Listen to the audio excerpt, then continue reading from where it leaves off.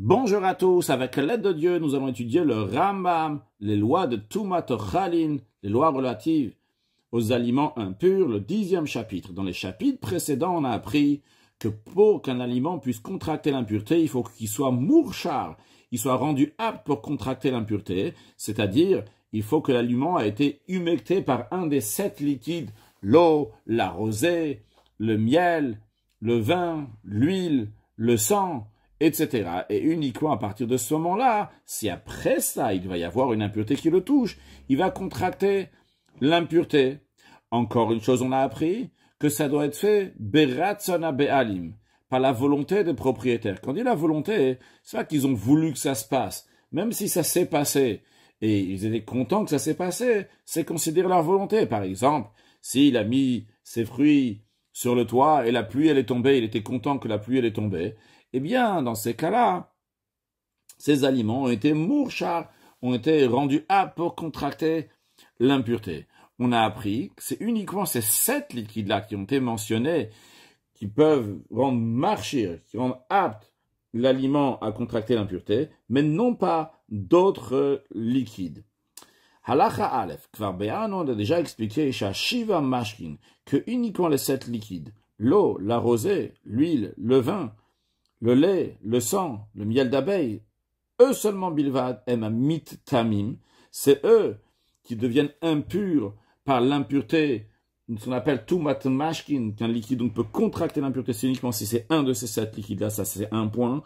Deuxième point, on a appris qu'au marchin, pour rendre marchir, pour rendre apte un aliment à contracter l'impureté, c'est uniquement ces 7 liquides-là, vhar, et les autres liquides, kruim et perot.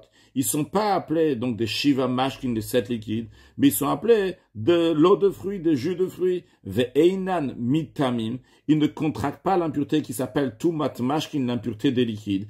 Ve'lo marchirin, ni ils rendent aptes des aliments à contracter l'impureté s'ils ont humecté des aliments.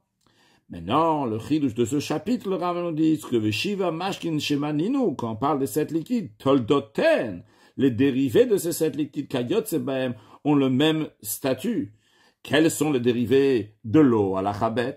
Toldotamai même, les dérivés de l'eau, c'est ayot semina ain, ce qui sort de l'œil, donc les larmes, ou mina ozen, ce qui sort de l'oreille, ou mina chotem, et du nez, donc toutes les choses qui sortent, donc les saletés qui vont sortir, donc qui sont humides, qui a de quoi mouiller, ou mina paix, bien de la bouche, soit de la salive, ou meragle bnei adam, les urines d'un être humain, ben gdolim, ben ktanim, que ce soit des adultes ou des enfants, kol eilu ayot semina adam. Tous ces liquides-là qui sortent de l'être humain, mashkinen, sont considérés donc parmi les 7 liquides, ici, parmi les 7 liquides même, donc la catégorie d'eau, ben kshiyatsu, le dato, ce sont qui sont sortis, attention d'élément, chez la adam de la personne avec son approbation, ben shelo le dato, ou que ce ne soit pas le cas. Aval meiragle beheima, mais les urines d'un animal, ve'amel, archenim kraté, le sel qui a fondu, arem kemeperot, ils sont dans la catégorie des jus de fruits, et donc l'omitamim, ni ils contractent l'impureté des liquides, ve'lo marchir, ni ils rendent aptes les aliments à pouvoir contracter l'impureté. À la chagim, elle maintenant, en ce qui concerne hadam, le sang, un manouille qui a été compté minamashkin parmi les 7 liquides qui rendent impurs, ou adam ashotet bishat shrita, il s'agit du sang qui coule goutte à goutte après qu'on a fait la shrita, l'abattage de l'animal. C'est-à-dire qu'au moment même où on fait l'abattage de l'animal, il y a du sang qui coule en flux rapide, on va dire en jet, qui ne s'arrête pas. Après, lorsqu'il est shotet, c'est-à-dire qu'il coule de goutte à goutte. Et peut-être pas goutte à goutte, mais en tout cas qui sort doucement. Eh bien, ça c'est celui-là qui rend impur. Ben mina beheima ve'achaya ve'ofot hatorin, de que ça soit donc des bêtes, des animaux domestiques, ou bien des bêtes sauvages, ou bien des oiseaux qui sont purs, c'est-à-dire qu'on a le droit de manger quand on fait la shrita, eh bien, ce sang-là qui vient, pas juste au moment où on a fait la shrita, qu'il y a du sang qui coule vite, mais qui coule après, eh bien, c'est celui-là qui est considéré du mâche et du liquide qui rend impur. On va rajouter une petite précision dans la suite. Avaldam, akilouar, mais le sang qui coule donc tout de suite après la shrita, donc il y a beaucoup de sang qui coule, et il ne marchir, c'est un sang donc, qui coule sans s'arrêter, et il ne marchir, celui-là, il ne rend pas apte l'aliment à contracter l'impureté. Alors attention, comme on verra dans la suite, il rend pas apte pour contracter l'impureté tant que la shrita n'est pas finie. Si la shrita, elle est finie, bien même ce sang qui a coulé tout de suite au début de la shrita va rendre apte l'aliment à pouvoir contracter l'impureté. C'est-à-dire, lorsqu'on fait la shrita tout de suite après, il y a du sang qui coule et il coule à toute vitesse. Ce sang-là, seul, si la shrita après ne sera pas cachère, par exemple, il n'a pas bien fait la shrita, eh bien, on va dire, ce sang-là, il rend pas impur. Par contre, si la shrita a été finie, 1 minute plus tard, il y a du sang qui coule doucement. Eh bien, ce sang qui coule doucement, donc lui va, oui, rendre apte l'aliment à pouvoir contracter l'impureté. Et le fait qu'il y a ce sang-là qui a coulé, donc c'est-à-dire qu'on est déjà passé à un stade donc qui est après la shrita, pas au moment même de la shrita, eh bien, ça fait que même le sang qui était avant, qui n'a aucun rapport avec le sang qui a coulé après, le sang qui a coulé à toute vitesse et qui s'est retrouvé sur un aliment, va rendre impur, mais c'est uniquement si quelques minutes après, j'exagère quand on dit quelques minutes, c'est même quelques secondes après, quelques temps après, il y a donc le sang qui coule plus doucement.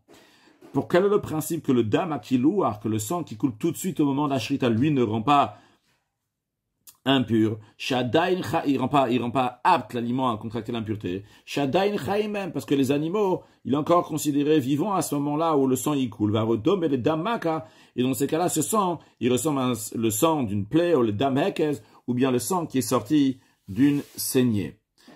Maintenant, avant de continuer, juste rappeler que lorsqu'on fait la shrita, l'abattage rituel, il faut couper 2 signes. De signes, c'est c'est la trachée, 2, c'est l'œsophage. Maintenant, hashochet, celui qui a commencé la shrita, donc que ce soit d'un animal ou du bête sauvage, donc ces 2 cas-là, donc de faire la shrita des 2, donc le trachée, l'œsophage, nitas dam à la ochlin. Il y a du sang qui s'est aspergé sur un aliment. Mais avant qu'il coupe le 2e signe, par exemple, il a juste coupé la trachée, et il y a du sang comme ça qui est parti sur un aliment, mais il n'a pas encore coupé l'œsophage. Venit kanachadam, le sang il a séché, ben siman et siman, entre la trachée et l'œsophage, il a déjà séché le sang. Alors, à raison safek, c'est un doute, bien que la shrita n'avait pas encore été finie ici, mais la shrita c'est fini plus tard. Alors, ce sang-là, est-ce qu'on va le considérer, donc il y a du sang qui rend apte un aliment à contracter l'impureté, ou pas, parce que d'un autre côté, ça a séché entre le premier signe et le 2e signe. Le fichar, vu que c'est un doute, c'est pour cela que tolina lave, on suspend, c'est-à-dire dans un cas où cet aliment-là qui a contracté, qui est rendu apte à contracter l'impureté, donc par ce sang-là qu'on n'est pas sûr, il est devenu impur, et c'était donc quelque chose donc, qui est de la terouma de la dîme, l'ochlin velosorfin.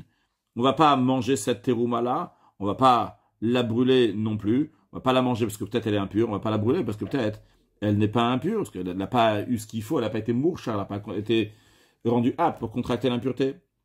Maintenant, toldot adam, qu'est-ce qu'est le dérivé du sang dam hekez?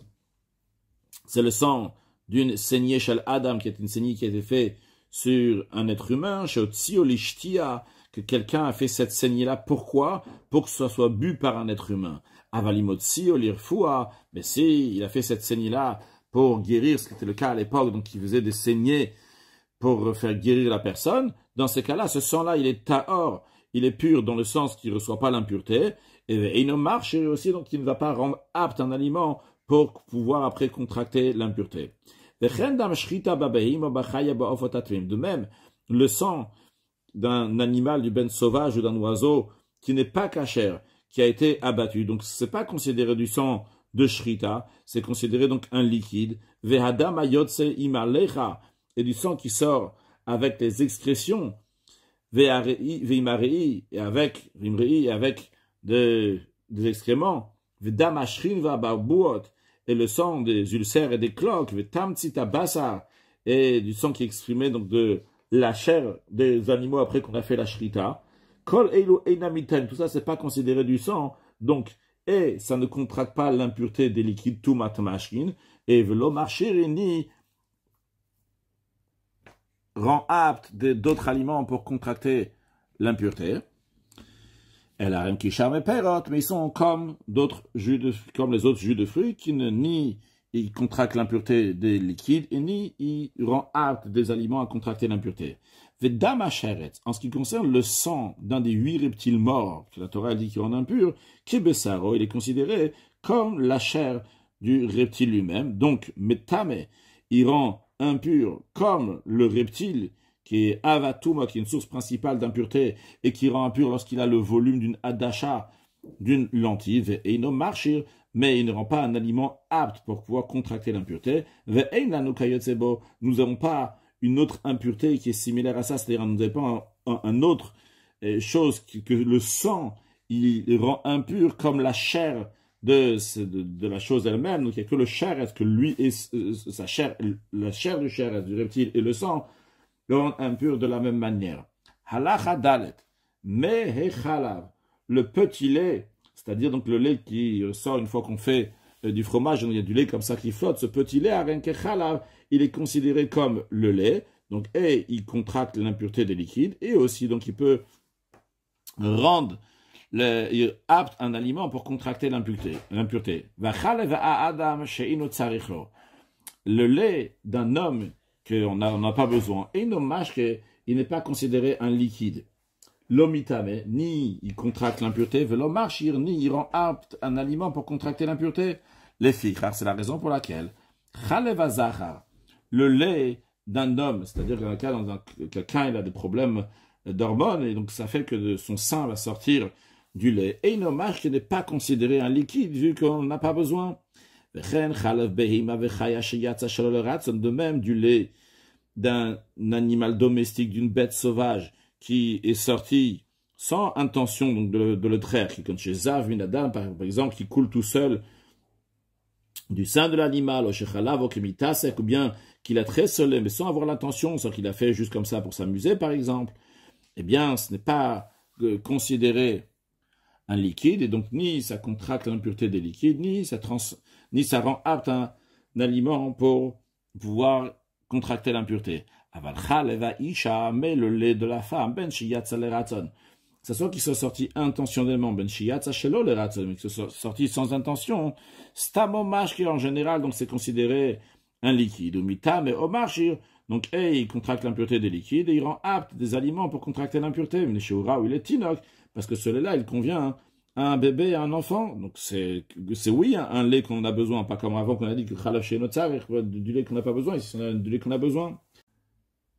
Halachae, il y a certaines personnes qui sont impures, que le liquide qui sort d'eux-mêmes est impur au même niveau qu'eux. Ce sont des personnes qui sont avatuma, c'est une source principale d'impureté. Qu'un mashkinayot seminatmein, que le liquide qui sort de ces personnes impures, chez Otana mashkinavatumem, que la Torah a dit que chez eux, exceptionnellement, ce qui sort de ces liquides-là vont être comme eux-mêmes, que eux ils sont avatuma, que c'est une source principale d'impureté, que ces liquides aussi vont être une source principale d'impureté.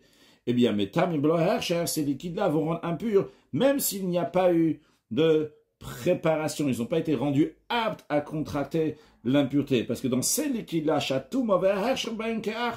car l'impureté et la préparation se rendent aptes à contracter l'impureté viennent en même temps. Ce liquide-là, lui-même, il est marchir, il rend apte à contracter l'impureté, et lui-même, donc il est impur.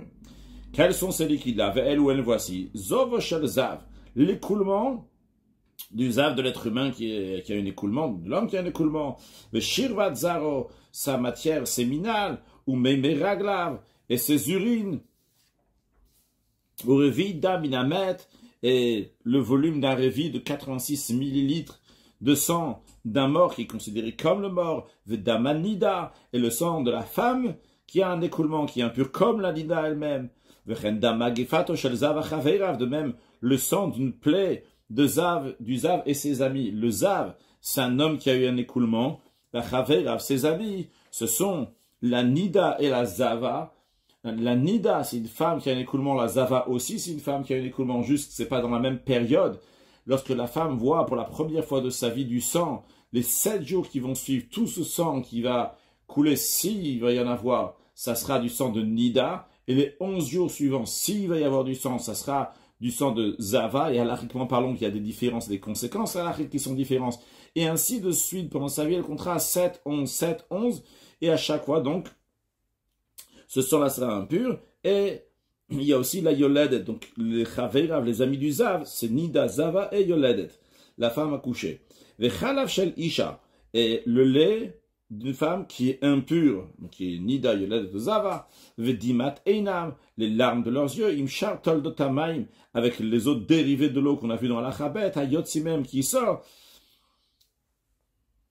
Bien que la Torah n'a pas dit à propos de leur liquide qui est considéré une source principale d'impureté, comme c'est le cas chez le zav, mais quand même, ils sont impurs, comme des liquides qui ont touché quelqu'un qui est impur, et donc metamim qui est mashkin tmeim, ils rendent impurs les aliments comme des liquides qui sont impurs, qui rendent impurs même des aliments que la personne ne voulait pas qu'il va y avoir ce liquide qui va tomber sur cet aliment-là, bien que nous avons dit au début du chapitre qu'en général, il faut qu'il y ait l'intention ou l'accord, l'approbation du propriétaire, qu'il est content qu'il y a ce liquide-là qui est venu. Mais ici, ici, vu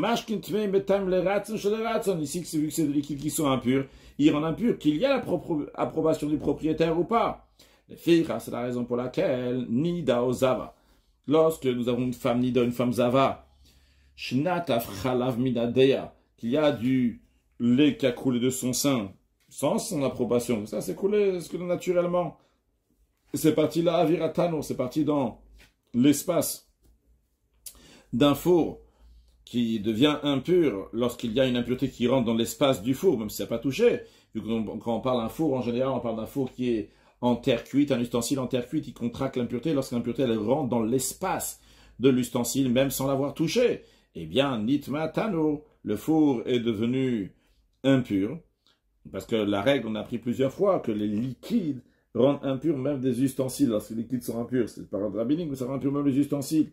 De tous les aliments qui sont à l'intérieur de ce four-là, si ce lait l'a touché, ils sont devenus impurs, bien qu'ils n'ont pas été mourchars pour contracter l'impureté. Les aliments qui sont dans le four, quand même, ils sont devenus impurs directement par le liquide qui est impur. Alachavav, kvar beano, on a déjà appris dans les lois de Sharavot Atumot, Shamash kinayot simidvulium, que les liquides qui sortent d'un dvulium. Un dvulium, c'est quelqu'un qui était impur et qui s'est trempé dans le bain rituel aujourd'hui, et il doit attendre la tombée de la nuit, la sortie de 3 étoiles, pour pouvoir être totalement pur. En attendant, cette personne-là qui est le voulium est considérée qu'un shin et le touma, un deuxième niveau d'impureté.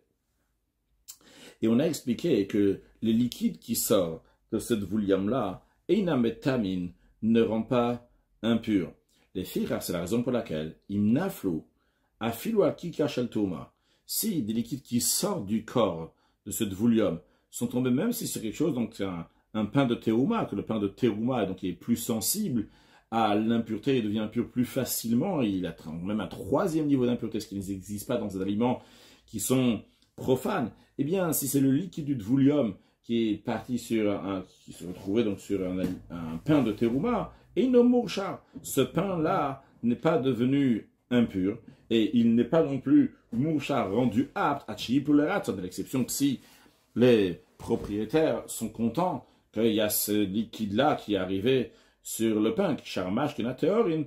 Donc c'est considéré vraiment comme un liquide ordinaire, donc qui est pur, qu'il rend apte un aliment à contracter l'impureté s'il y a l'approbation des propriétaires chez le marché, car les aliments en général, pour qu'ils vont pouvoir contracter l'impureté, pour qu'ils deviennent aptes à contracter l'impureté, il faut que le liquide soit avec l'approbation des propriétaires. Alachazain, hazeya, la transpiration, ve'alecha asura, une sécrétion putride, ve'arei, et les excréments, ou mashkina yotsim ben chadashim, et tous les liquides, tout ce qu'on vient de mentionner depuis le début de Alachazain, et tous les liquides qui sortent d'un enfant qui a 8 mois, donc la règle à l'époque, un enfant qui avait 8 mois ne pouvait pas rester en vie, il est considéré comme une pierre, il n'est pas considéré comme un être humain. Encore d'autres cas, celui qui boit des eaux de source de Tveria ou des eaux similaires à ça, donc qui font que la personne elle va avoir de la diarrhée. Bien que ces eaux-là ressortent, ils sont expulsés, propres, de la même manière que les abus, ça ressort. Tout ce qu'on a mentionné depuis le début à la chazaïn n'est pas considéré un liquide. Donc, velomitamine, en conséquence, ni il contracte l'impureté des liquides, velomarchirin, ni il rendent apte un aliment pour pouvoir contracter l'impureté. Halachachet, achote she'ar mashkin, celui qui boit d'autres liquides. Quand on dit d'autres liquides, ici le Rambam met d'un côté l'eau et les 6 autres liquides. Le Rambam nous dit celui qui boit les 6 autres liquides, donc à l'exception de l'eau. Veyatsu, ils sont ressortis de son corps, aren mash, donc chez Ayu. Ils sont encore considérés des liquides comme ils étaient avant, c'est-à-dire que s'ils étaient impurs avant qu'ils soient rentrés dans son corps et ils sont ressortis, eh bien, ils vont être encore considérés impurs. Car les autres liquides, c'est-à-dire à part l'exception de l'eau, donc n'est pas le fait que c'est passé dans le corps, ça ne les rend pas impurs. Même si la personne elle a bu de l'huile, par exemple, elle s'est trempée dans un bain rituel, après l'huile est ressortie exactement de la même manière, eh bien ces eaux-là ne vont pas se purifier, et ces liquides, ces huiles ne vont pas se purifier, resteront impures. Keitzad commence là, c'est quelle est la différence entre l'eau et les 6 autres liquides? C'est Shata Mayim Tveim, si il a bu de l'eau qui est impure, Veikian, il les a vomis, Areilo Tveim, ils sont impurs. Pourquoi? Parce que le fait qu'ils sont sortis de son corps, ça l'a pas rendu pur. Shata Mayim Tveim, par exemple, s'il a bu de l'eau impure, Vetaval, après il s'est travaillé dans un bar rituel, Ve'achakakian, et après il les a vomis au chénisuru, ou bien qui sont pourris, il les a digérés, Ve'achakakian, après il les a vomis. Oh, chez Yatsu, Bilematom, qui sont sortis, donc par le bar, qui est parti aux toilettes, Afalpichelot Taval, même s'il ne s'est pas trempé dans un bar rituel, Aren Tehorin, ils sont purs. S'il a bu d'autres liquides, donc par exemple de l'exemple de l'huile, qu'il a mangé des aliments qui sont impurs, même s'il est trempé dans le rituel, qui en a pris les a vomis, contrairement à l'eau que ça aurait été pur, mais ici, c'est impur, les fiches car ils ne deviennent pas purs le fait qu'ils sont dans le corps, même s'ils trempés dans un rituel. Maintenant, dans un cas, si donc ils sont pourris, ils sont passés, ou bien qu'ils sont ressortis donc par quand il est parti aux toilettes, même si c'est pas trempé dans le bain rituel, aren tehorin, même ces autres liquides-là sont purs. Parce que dans le cas où c'est passé par le corps, à ce moment-là, donc ils sont devenus, et ça a été digéré là-bas, ça a changé de statut, donc ça ressort, à ce moment-là, c'est pur. Halachatet, kvar beyarno, on a déjà expliqué dans la chazaïn, shazeya einamash, que la transpiration n'est pas considérée un des 7 liquides, afilu shatamash kintuin vezia, même si quelqu'un il a bu d'un des 7 liquides qui est impur, et après il a transpiré, zeatoteora, sa transpiration est pure. Avalabab, maim sheuvid, mais celui qui s'est trempé dans des eaux qui sont puisées, et on a appris que lorsque quelqu'un il a sa tête et c'est la majorité de son corps qui rentre dans des eaux qui sont puisées, il devient un shin, il est tout un deuxième niveau d'impureté, et suite à sa prévéhésia, et il a transpiré lorsqu'il est encore mouillé de ces eaux-là, zeatotmea, sa transpiration est impure. Pourquoi? Parce qu'il a de l'eau sur son corps. Cette eau-là, elle est impure. Lui, c'est un shin, il est tout, c'est un deuxième niveau d'impureté. L'eau qu'il a sur lui est un premier niveau d'impureté, parce que tous les mashkin, tous les liquides sont déjà au premier niveau d'impureté, et ces eaux dans lesquelles il s'est trempé sont, oui, Rishon le Touma, un premier niveau d'impureté, vu que lui c'est un Shin le Touma, donc il a rendu ses eaux en Rishon le Touma. Donc maintenant la transpiration qui se mélange devient elle aussi comme ces eaux.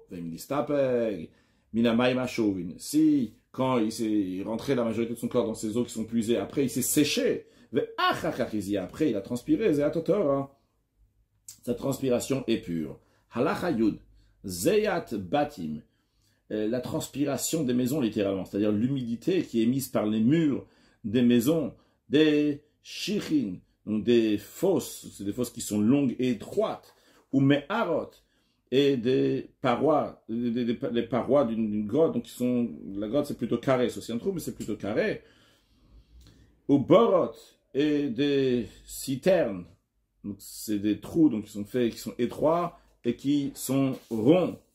En tout cas, donc, le principe, il est qu'il y a là-bas, donc sur les murs, il y a de l'humidité. Et il n'a marche que cette humidité donc n'est pas considérée un liquide. Ni ça contracte l'impureté des liquides, ni ça peut rendre apte un aliment pour contracter l'impureté. Même s'ils étaient impurs, si les maisons étaient impures, mais la transpiration, cette humidité-là, c'est pur.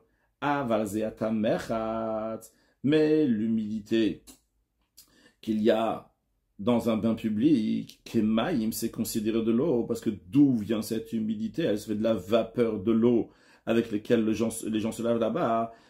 Donc en conséquence, si les eaux avec lesquelles les gens se lavent étaient impures, donc donc la transpiration que tu ressens de ça aussi est impure. Si l'eau qui était là-bas dans ce bain public était pure, alors c'est qu'alors perot. Perot, il a fait rentrer là-bas dans la salle de bain public, il a fait rentrer donc des fruits. Et ils ont contracté cette humidité. Hourcherou, ils sont devenus aptes, ces fruits-là maintenant, à contracter l'impureté, vu qu'ils ont reçu de l'eau, ils ont été humectés par de l'eau.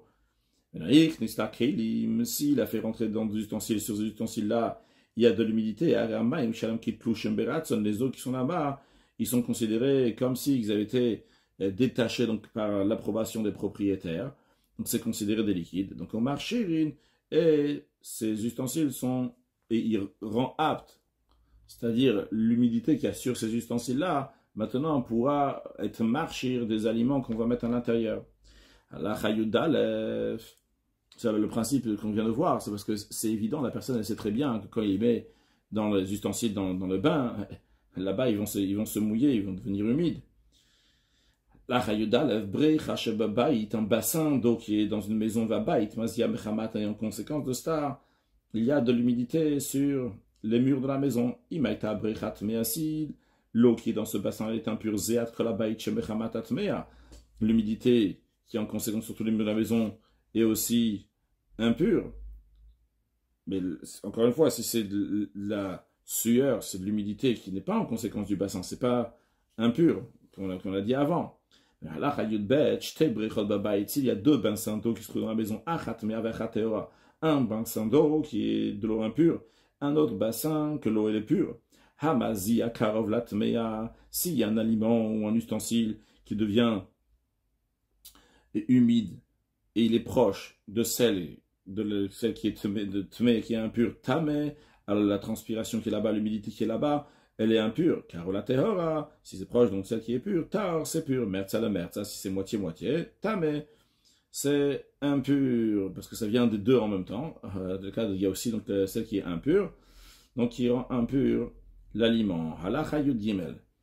Hamochal, donc le liquide noir qui coule des olives, et bien que shemen il est considéré comme l'huile, et l'huile donc c'est partie des 7 liquides, donc aussi bien de la même manière que le shemen, l'huile, il peut contracter l'impureté, il devient impur, donc l'impur de tout matmashkin, et aussi donc rendre apte à rendre impur. À la même manière aussi, en ce qui concerne ce mochal, il est considéré comme de l'huile.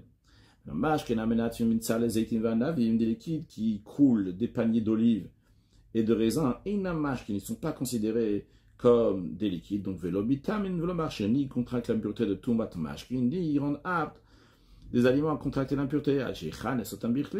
Uniquement s'il va les mettre dans un ustensile, non pas dans un panier qui est troué, que là-bas donc tout va couler, il le met dans un endroit donc, qui est fermé, que le liquide va rester à l'intérieur, et bien à ce moment-là, ce liquide-là qui sort des raisins ou des olives va pouvoir être marqué, c'est considéré un match des liquides, et ça pourra et contracter l'impureté des liquides et rendre marcher les aliments. Si quelqu'un il pèse des raisins sur le plateau d'une balance, et lorsqu'il a pesé ces raisins-là, il y a du vin qui est sorti, ces raisins se sont pressés, le vin qui est sur ce plateau de balance. Inomage qui n'est pas considéré un liquide, parce qu'il n'est pas sorti avec l'approbation des propriétaires, ils ne sont pas intéressés que ça soit là-bas. Uniquement si le propriétaire va prendre le vin qui se trouve dans cette balance-là, et il va le mettre dans un ustensile, à ce moment-là, c'est considéré un liquide. Mais tant qu'il est là-bas sur la balance, il est considéré comme le jus qui coule des raisins et des olives lorsqu'ils sont dans un panier, qui ne sont pas considérés des liquides. Celui qui pousse fortement, comme ça, il écrase à la main, ça lui fait rentrer un maximum de raisins, c'est des raisins qui en l'occurrence sont de terouma, dans un tonneau. Même que vu qu'il pousse tellement, il y a du jus de raisin qui commence à sortir, qui va au-dessus de ses mains. Ariakolta, quand même, c'est pur. Parce que il n'est pas intéressé, lui, qu'il va y avoir du liquide ici. Tout ce qui l'intéressait, c'est de mettre un maximum de raisin à l'intérieur. Halacha tetzain, mashke betamid bechaim shebazara, le liquide qu'il y a dans l'abattoir de la cour du temple. C'est quoi le liquide qu'il y a là-bas? Vous damakochim, c'est le sang des offrandes. Ve'amaim shemishtamshim b'hem shad, l'eau qu'on utilise à cet endroit-là. Teorim le'olam, ils sont toujours purs. Ve'ina mitamim velo marché. Ni ils contractent l'impureté des liquides, ni ils rendent apte un aliment à être apte à contracter l'impureté. Ça, c'est une halacha, une loi qui est transmise par tradition orale. Les filles, c'est la raison pour laquelle, en conséquence de ce qu'on vient de dire, que kol damas vachim tout le sang des sacrifices, ni contracte l'impureté, ni rend apte un aliment pour pouvoir contracter l'impureté. Vu que le sang des sacrifices ne rend pas apte un aliment pour pouvoir contracter l'impureté, alors kochim shindi shutuba azara, des sacrifices qu'on a fait la shrita dans la cour du temple, bedam shrita, ils ne sont pas devenus aptes à contracter l'impureté par le sang de la shrita. En général, lorsqu'un animal, on lui fait la shrita, automatiquement, il devient mourchar, il devient apte à contracter l'impureté, vu qu'il y a un liquide, c'est le sang qui est parti sur l'animal. Mais, vu que ça a été égorgé dans la hazara, dans la cour du temple, eh bien, ça n'a pas été mourchar. Comment la viande sacrificielle va être rendue apte pour contracter l'impureté? C'est uniquement s'il y a d'autres liquides.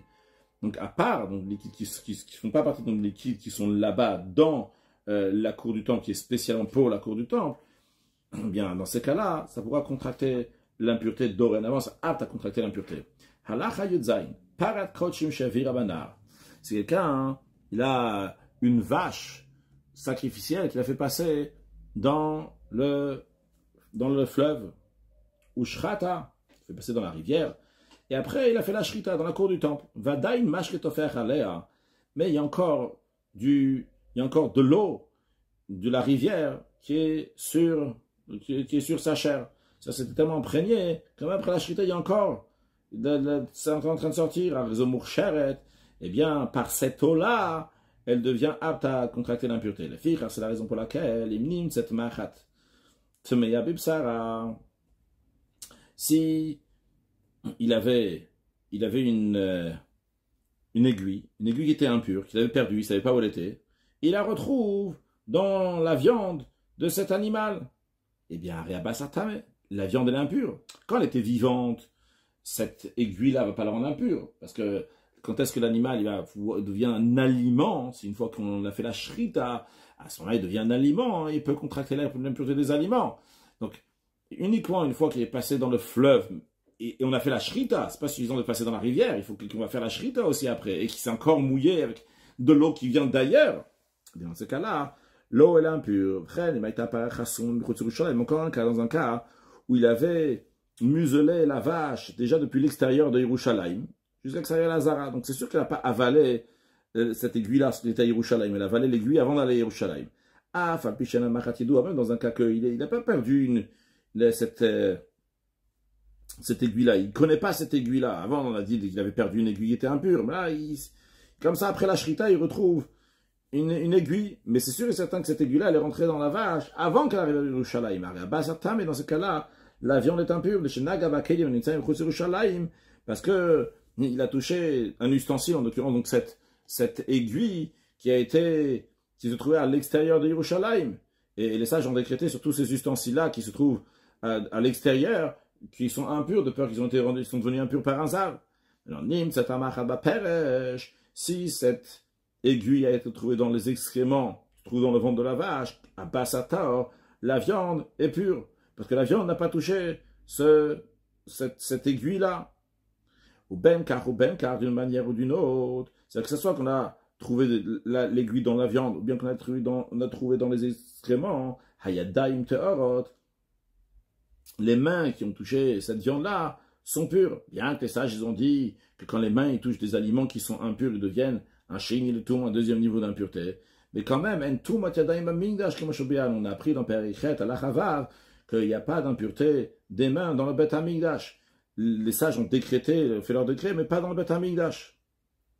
Dans quel cas ça s'applique que cette viande sacrificielle n'est pas rendue apte pour contracter l'impureté, mais il faut qu'il y ait de liquide qui vient d'ailleurs, qui n'est pas du Beth Hamikdash, qui n'est pas du Beth Hamikdash. Yotabasatam bidin Torah, c'est halakhique d'ordre biblique, c'est tout ce qu'on a dit. Avalitam midivrem, pour que ça va devenir impur d'ordre rabbinique. Ce qui est sacrificiel n'a pas besoin d'une préparation, d'être rendu apte pour pouvoir devenir impur. La chibata kodesh, l'appréciation qu'on a envers ce qui est sacrificiel, donc on donne l'importance qu'on donne. Marcheret à bassar, rend directement, sans qu'il y ait de liquide qui est passé dessus, ça rend déjà la viande apte à contracter l'impureté. Nagabatuma, et s'il y a une impureté qui l'a touché, ben kala, ben chamura, que ce soit une impureté légère ou bien plus sévère, nivsal, la viande est devenue disqualifiée, même qu'il n'y a pas un liquide qui est passé dessus pour la rendre apte, comme on l'a expliqué dans les lois de Sharavotatumot, Perikut Bet, Alachayut Gimel. Un sujet de Chassidut qui n'est pas lié spécialement avec ce qu'on a appris aujourd'hui. On a parlé du Beth Hamikdash, du temple.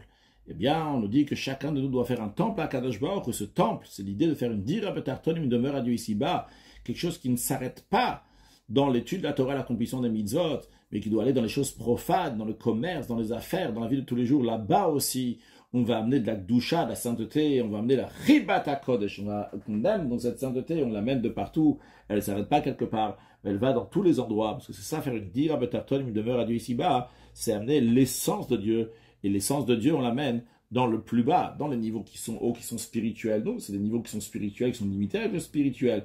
Et donc, en fonction du niveau, on amène un certain niveau de divinité. Mais Atzmut, l'essence d'Akadosh Baruch Hu, c'est dire Abetarton, une demeure à Dieu ici-bas, dans ce monde matériel. Et très prochainement, on le verra avec la venue de Mashiach Now. Une excellente journée.